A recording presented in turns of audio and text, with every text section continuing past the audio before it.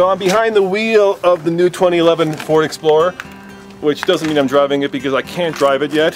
However, I can certainly show you the car. And here it is. It's much more modern, much less angular. This vehicle is going to deliver best-in-class quietness and fuel economy, which is very important to consumers nowadays. The new model will come with two engine choices. This one has a base V6 290 horsepower engine. Later in the year there will also be an EcoBoost i4 with a turbo rated to 237.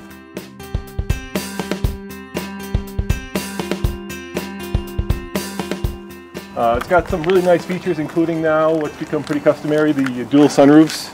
Inside, of course, Ford has Sync along with My Touch, which lets you integrate your cell phone with the car as well as command the car through voice commands. This is where you press and then the system prompts you for any kind of command that you need. Set temperature 69. Did you say 69 degrees? Yes. Setting temperature to 69 degrees.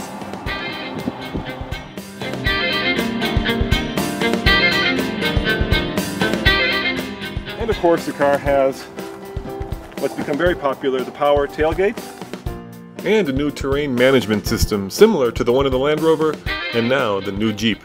Terrain management basically takes all the guesswork of, do I put this in 4x4 high, 4x4 low? If you're in snow, you would put it in this one. This is for sand, mud, and normal driving conditions.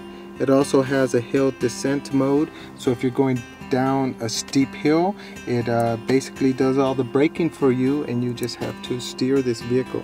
And perhaps one of the more fun things is this stowable electric third row seating. So let me show you. The car does quite a pirouette to stow these seats. It's actually pretty amazing watching these seats go down, allowing of course for the transportation of more luggage, bikes, or stuff that won't fit in here normally with the seats up. Roman Micah reporting for TFLcar.com.